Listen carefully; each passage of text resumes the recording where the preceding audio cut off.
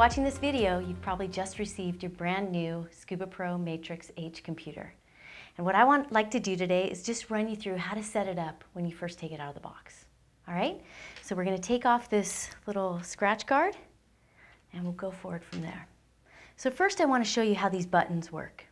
This computer turns on by either pushing either one of these buttons down and holding it, or you just jump in the water and it turns on.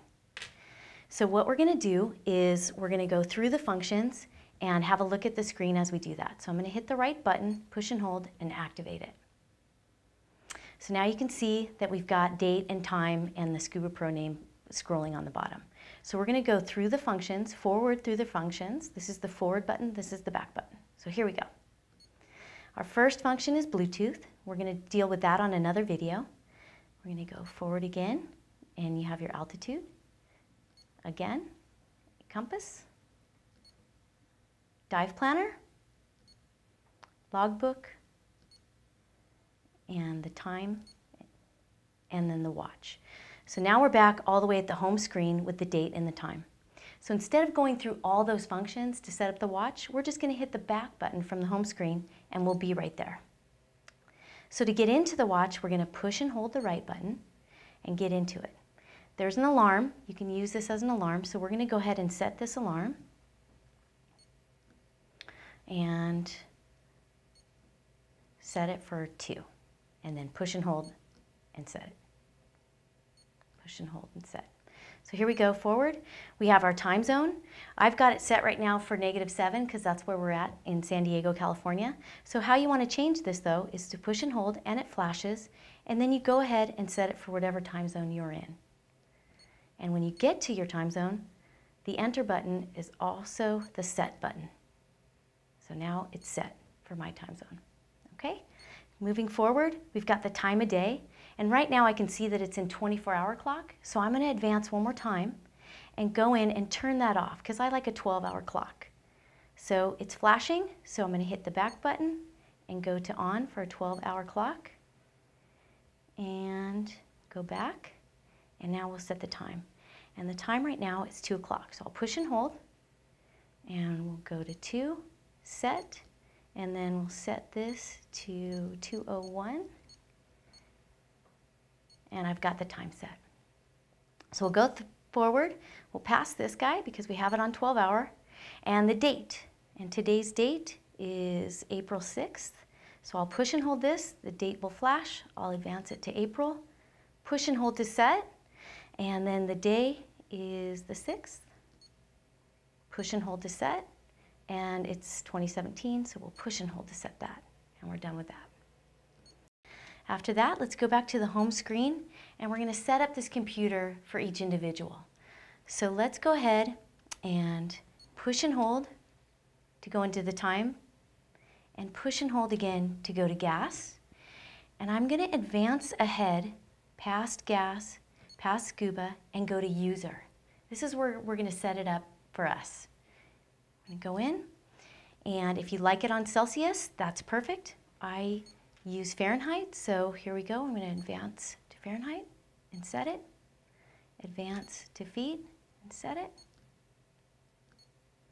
And then I don't use bar, so I'm going to advance to PSI and push and hold to set.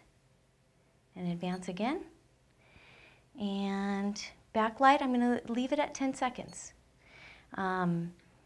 And here we have your desaturation, and that's for dive stores to go ahead and clear the computer from any residual nitrogen that it might have so they can go ahead and rent this computer to a different person. So we're going to skip over that. All right, now once I'm back to user, I'm going to backspace with the left button and go back to gas. So we're push and hold and set that. And now the Matrix computers have 3 gases. The first gas is what you're going to use every time you just want to use nitrox. So what we're going to do is I'm going to go on a dive and I want to set it for 32%. I just push and hold and it activates, and then I'll advance it up to 32 and go ahead and push and hold to set. All right? And I'm going to push and hold to set my partial pressure at 1.4. You do have the option to go up to 1.6. All right, and it does have a second gas and a deco gas, but we're not going to set those here today. Okay, moving forward, we have the reset. So if I have this set for 32% and I want it to reset back to air after I dive, what I'm going to do is I'm going to push and hold this, and I'm going to tell it how many hours after my dive do I want it to reset back to air. So right now it's set for 1 hour after my dive. My computer will go from 32% back to 21%. Now if you don't want it to change, just leave it at that double hash and it will stay at 32% until you physically go in and change it. All right, so now we're going to go to pressure set. So we've got a mid-tank, excuse me, I'm going to go back into that. Hang on. This will happen when you're first doing this. So I've got the reset. So we've got a mid-tank warning. I'm going to go ahead and set that for about 1500. There we go. And my low pressure tank warning, I'm going to set down to 650. All right, and you can make that personalized for yourself. So now we're going to go into scuba. Let's see what we've got in scuba. So we've got 130 foot right now max depth alarm. So I'm going to go ahead and change that and bump it up to, let's say, 100 feet. So I'm hitting the back button and then I'm going to push and hold and set it. So I'm set for a 100-foot alarm. Now I've got a max, a dive time alarm. So I use this when the dive master on the boat says, I need everybody back here in 1 hour. So what I like to do is set this for 30 minutes so I know I'm halfway done. So I'm going to go ahead and do that right now. On, and then I'm going to take it down to 30 minutes and push and hold to set. Okay, and then we go to microbubble levels. So here we have the microbubble levels. We have level 0 through level 5. 0 is the most liberal. Now, if you are on a liveaboard and you're doing things like staying up late, drinking some alcohol, you might be a little bit out of shape, you may want to set this on level 2 or 3. What it does is it makes the algorithm on this computer a little more conservative. So I'm going to go ahead and show you how to set it for level 2. So you push and hold and it flashes and you set it for level 2 and push and hold. Now just so you know, this computer does not have a button for denial.